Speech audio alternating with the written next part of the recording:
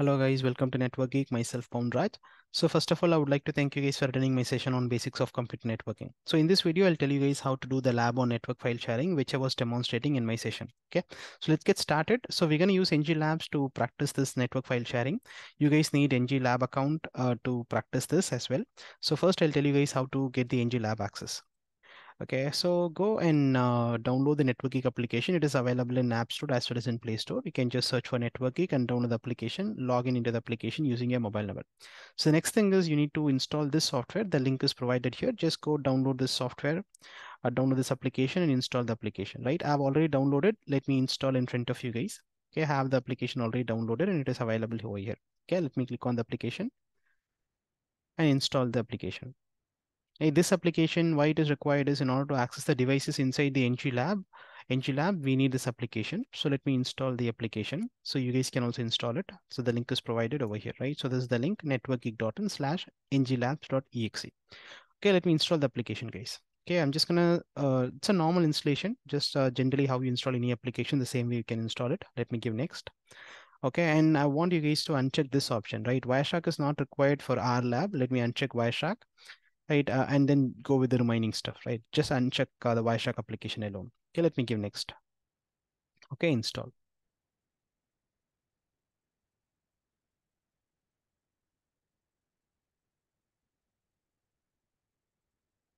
Okay, so now it's gonna start the VNC setup. Let me install, let me give okay for it. It's gonna ask for the terms. I'm accepting it. Next, next, next, next, next. Okay, default installation only, guys. Nothing to change over here. Okay, I think the installation is completed. Okay, we'll give next, and I'm just gonna uncheck this option and then give finish. Okay, so now we're gonna give next over here, and then it says the complete, it says the installation is completed. Okay, let's finish this. Okay, so if you got the Network Geek application, hope you guys have logged into the Network Geek application already. If not, please download it, log into the Network Geek application and have the app ready. Right, next thing is you guys have to install this application, right, which is required to access the devices that we have inside the NG Labs. Right. So the third thing is you guys have to go to the Network Geek website, which means Network Geek Labs website, labs.networkgeek.in. I'm already into the website only here. You can see I'm into the website labs.networkgeek.in. Okay, so now you guys need a username password to log into this website, right? So that's what, here the catch is, it's not open for anyone. You guys need to authenticate yourself with the NG Lab account to get into the lab, right? So I'll tell you guys how to get the NG Lab access. So once you install the application, once you install the Network Geek application, right, you can find out, this is the screenshot of the Network Geek application.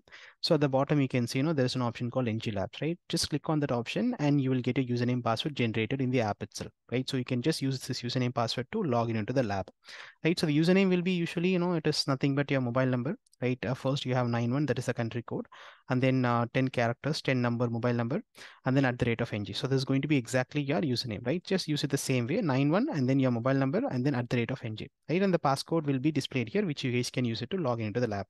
Right, just ignore the access code for now. It's not actually important. Right, let's go to the lab page and log in using the username password that I've got here. Okay, so already the username password is saved. I'm going to log in with that username password. Okay, let me log in into the lab. Okay, so once you log in, you guys can find one thing over here. So here you guys have, or you guys will have 50 hours of lab, right? Here it is, for me, it is 9,000 something, but for you guys, it will be 50 hours. 50 hours lab is sufficient to practice our network file sharing, guys. So don't worry about having 50 hours. That is more than sufficient. Okay, let's get into the NG Labs demo folder.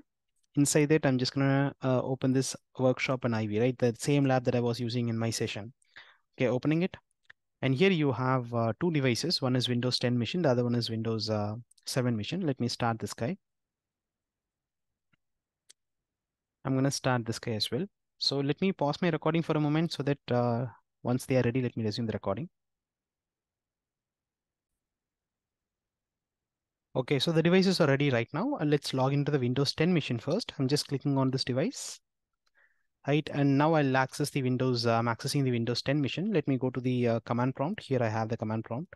Right, I'm going to use a command called ncpa.cpl. Okay, I'm going to configure IP address to the Windows 10 machine. Okay, let's use this ncpa.cpl command, and I'm just going to give enter. And it opens a new window in which I can see this icon. Let me click on that. right? Going to the property section, going to IPv4 and use the following IP address, right? I'm just selecting use the following IP address and I'm going to type the IP address, which is 192.168.1.1. And let me click on the subnet mask and it's going to pop up the subnet mask, which is 255.255.255.0. That's absolutely fine. I'm just going to give OK, right? So the first PC or the Windows 10 machine is going to have the IP address 192.168.1.1. Okay, let me give OK. Okay, close, fine. So we have the IP address for the Windows 10 machine now. Let's open the Windows 7 machine and configure IP address to him. So I have the Windows 7 machine here. See, Windows 7 machine is password protected. So you need password to log in into the Windows 7 machine. The password is simple. It's welcome, right? All lowercase welcome. Let me log into the Windows 7 machine. I'm just typing the password welcome.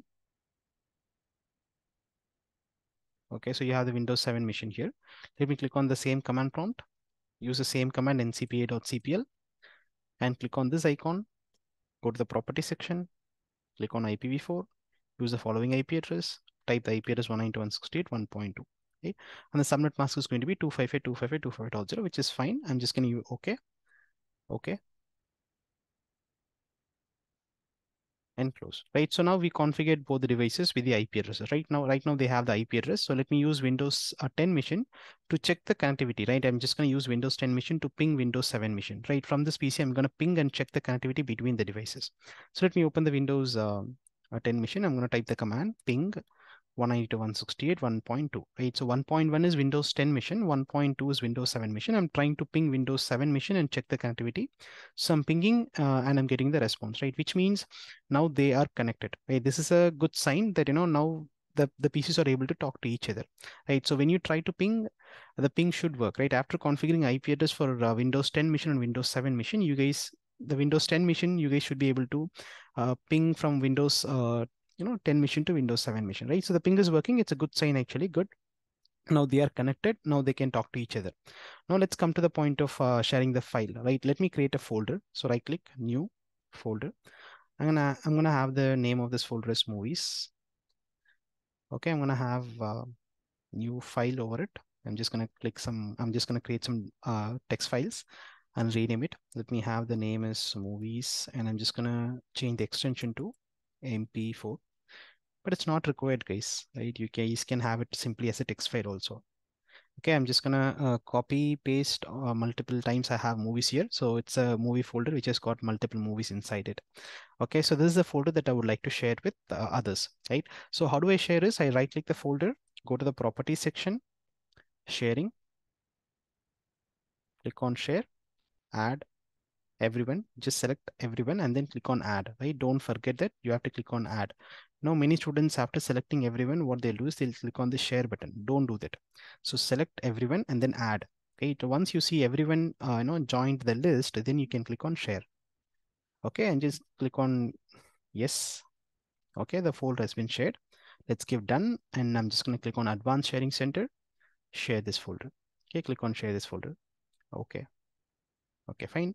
So we have got this movie folder shared, and just I forgot one more thing. So in the sharing option, you guys have to enable this also, right? After doing this advanced sharing, after clicking on this advanced sharing, you guys have to click on this network and sharing center, which will take you to the, sorry, which will take you to the, this window where you can just, just expand this option, go to the bottom and then click on turn off password protected sharing, right? I'm just gonna turn off the password way of sharing. Okay, let's give save changes. Okay, close it. Okay, fine, guys. So now let's try whether it's properly working or not. So I'm just gonna go to the Windows, the Windows 7 machine here. I'm just gonna type the command run.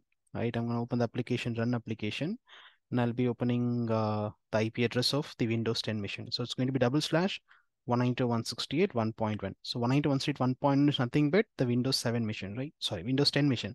So I'm in Windows 7 machine right now. 1.1 is Windows 10 machine. Let me click on OK.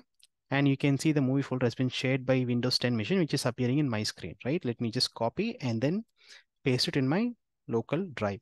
Okay, so I'm just pasting it in my desktop, right? I've shared the movie folder which the Windows 10 machine has got. I just shared that movie folder via network and I got it in my PC, right? This is what I was demonstrating on that day, guys. I want you guys to practice it definitely. So it might, start a small interest towards networking, which will lead to a very big journey. Okay, so when you guys were doing this lab, right, if you guys couldn't get the content properly, or which if you couldn't do the lab properly, then what you guys can do is you can simply, click on more actions and wipe all nodes. So which means if you guys are able to, if you guys are not able to do this, right, if something is not working properly, I know if things are not working properly, if the network sharing is not done properly, then if you wanted to restart it, if you wanted to do it again from the beginning, what you guys can do is you can just click on wipe all nodes. So it will clear all the configurations and you can start from the beginning, right? Those who have completed the those who have completed the lab, right? If you guys have done the lab, if the network sharing is properly working, still go wipe the lab because you guys have completed the lab, right? So there is nothing to, have this device is running. So let's go close. I mean, let's click on more actions, wipe all nodes, right? Or else, if you keep running this lab, you have the duration right here. The duration will be keep decreasing. If the lab devices are running, the duration will be keep decreasing. So you guys will have only 50 hours of lab. So please make sure that you wipe the lab once it is done, right? So wipe is what everyone have to do. If you've done the lab, then wipe it. If your lab is not working properly, wipe it and then try it again. Start the devices again and try it. Okay. So this is what I want to tell you in this video, guys. Right? Please practice this because I told you in the session that a small spark can lead to a very big journey. So you guys might be a good network engineer in future, but this will be the starting point for that. Okay. So thanks for watching my video. If you have any doubts, feel free to reach me out. Okay. Thanks for watching this video, guys. Thank you. Bye.